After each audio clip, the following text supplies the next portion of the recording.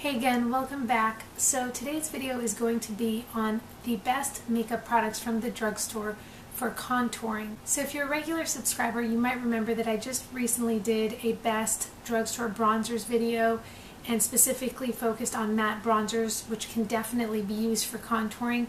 But I thought I would do this video because this is going to be on pretty much all other products at the drugstore that can also be used for contouring. I personally prefer to use some of the products I'm going to talk about in this video for contouring over some of the drugstore matte bronzers that I mentioned, just because I feel like they give you a more natural and a cleaner contour.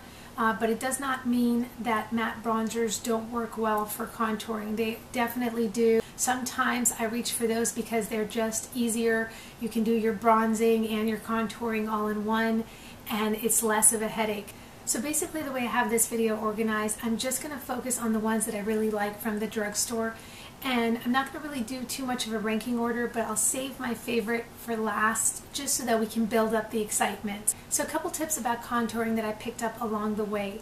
For me personally, I tend to pick a shade of contour that is about 1 to 2 shades deeper than my natural skin tone, and I try to stay within the same tone.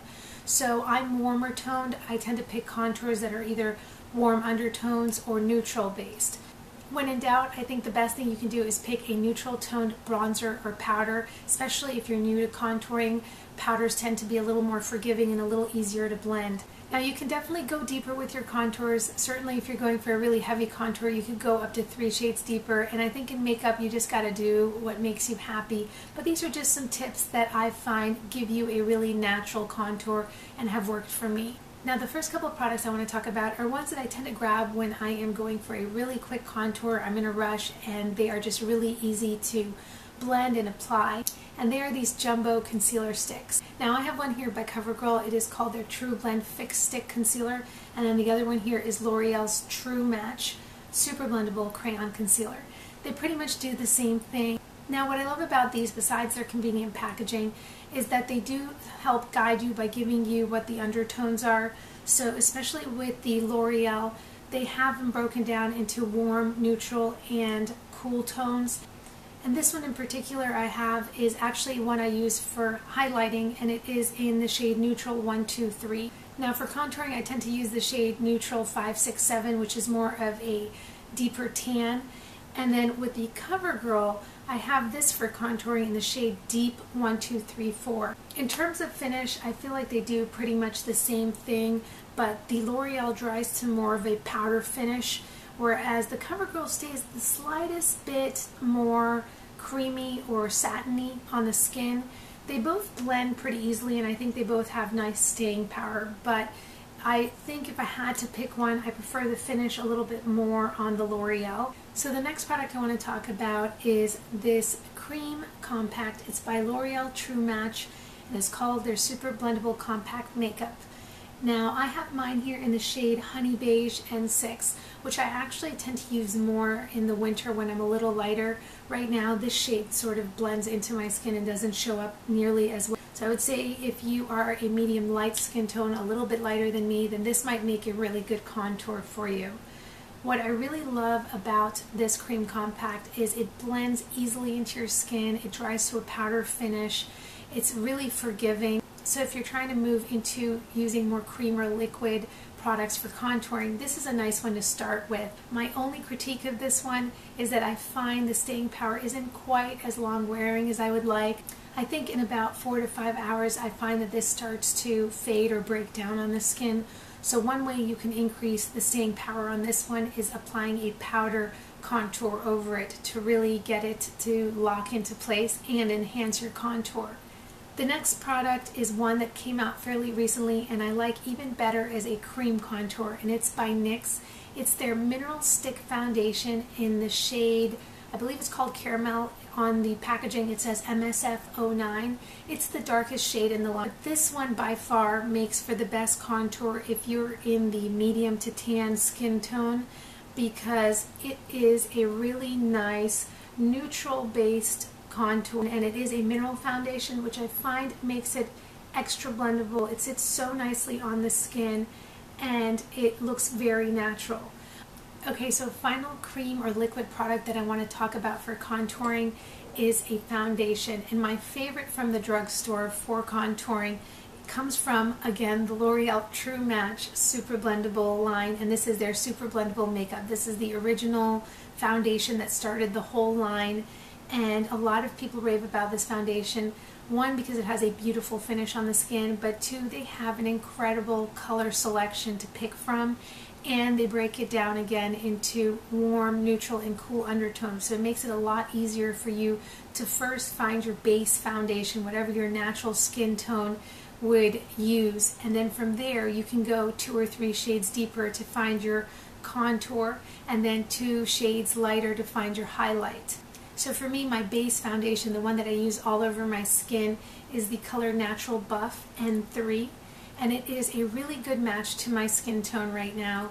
And then for contouring, I went up about 2.5 shades to the shade N5.5, which is Perfect Beige. These definitely blend beautifully on your skin. I feel like these by far give the most natural finish for a contour, and they have great staying power, especially when you set them with a finishing powder.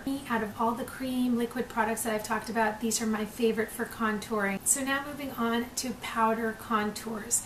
I have a few here that are completely out of the box, not necessarily things that you would think of initially to contour with, but actually work beautifully for contouring, and I will start with those first. A really inexpensive option that works great for contouring are these e.l.f. eyebrow kits.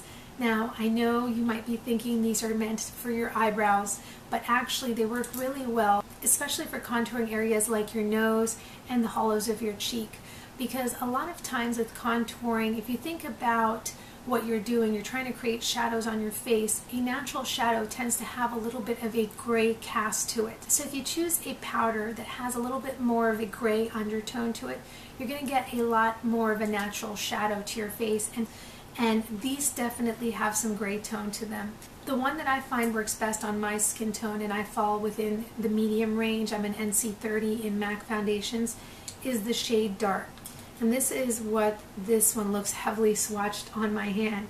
Now, trust me when I tell you it does not apply this heavy on my skin.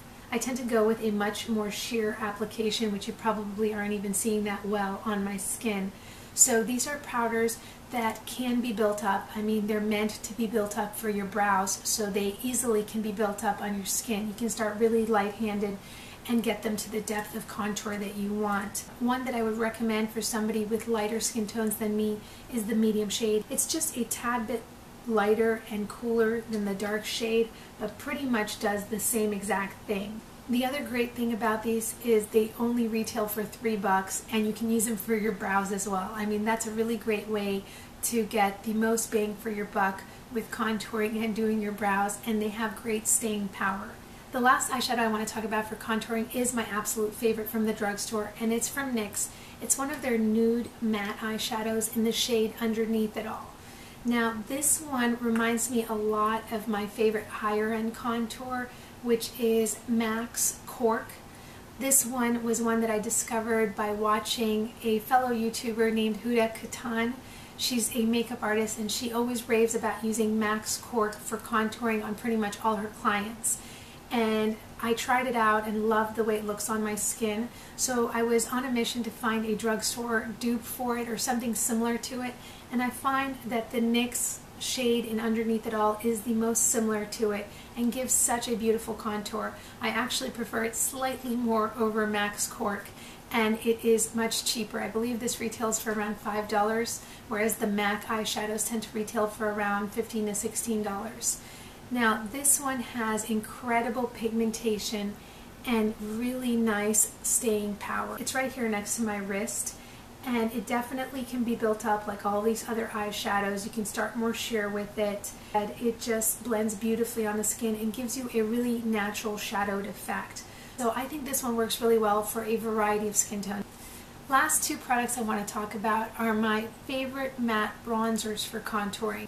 Now, since I already did that video on best drugstore matte bronzers, I'm not going to belabor either of these, but I wanted to include them in this video because this is about contouring, and these are the two that I tend to reach for if I'm going to contour with a drugstore bronzer. And the first one is by N.Y.C. It's their Color Wheel Mosaic Face Powder in the shade All Over Bronze Glow. So it has this whole mosaic look to it, which allows you to really control the depth of the color. It has a completely matte finish, great blendability, great staying power. I mean, this is one that lasts me all day. And as you can tell, compared to the eyeshadows, it's definitely a little bit warmer, but bronzers tend to be a little bit warmer in tone. It still looks really natural on the skin, and I still find that it creates a beautiful contour. So if you're looking for something that you can get multi-use out of, then this bronzer is one that you can use as an all-over bronzer or as a contour. My other all-time favorite bronzer for contouring is by Milani, and it's the Bronzer XL All Over Glow. I have it in the shade Fake Tan, which is by far for me the best shade out of the 3 that are in the collection. I use this darker shade, which, as you might be able to tell in the pan, it has almost a gray cast to it, which you don't often see with bronzers, and this one definitely drew me in because of that for contouring. Now when you go to swatch it on the skin, it does come off a little bit warmer than it looks in the pan, but I still find compared to a lot of bronzers, this has a little bit more of a cool or gray undertone to it, which makes it so beautiful for contouring, and it's actually what I'm wearing on my face today for contouring. The last set of powders that I want to talk about are again from L'Oreal's True Match Superblendable line, but these are the powders. They're meant to be setting powders or finishing powders, but I find that they work so beautifully for all over bronzers and for contour powders. Because they are made as a finishing powder, they are extra soft, really finely milled, and blend amazingly on the skin. Now I have 2 shades that I tend to alternate between for contouring depending on whether or not I am tan. This one here is in the shade Nut Brown, which is C7, and this one is in the shade Cocoa C8. They are both cooler toned powders, and you may be wondering why I didn't go with neutral ones. I actually find in these powders that the cooler tone ones look more natural on my skin as contours and tend to work better for a lot of people as contours, just because they don't have any hint of orange or too warm of an undertone to them. And just to give you an idea of how these compare side by side, keep in mind that these are really heavy swatches of both of those powders, and they do tend to blend down so much more than this on the skin. So this one out here is Nut Brown, and then right next to it is Cocoa. With this True Match line, they have a great variety of colors to pick from, so you can find whatever your base powder would be and just go a couple shades deeper to find your contour. So that is going to wrap up today's video on best drugstore products for contouring. I hope that you found this helpful. I hope that there were some new ideas in here. I would definitely love to hear if you have any other products that you like to use for contouring, especially ones that maybe aren't the obvious choice. I think it's always fun to discover new makeup for different uses. As always, you can leave your comments in the section below, and any recommendations or suggestions you have for future videos, I would love to hear. I hope you all are having a really good day, and I will be talking to all of you very soon.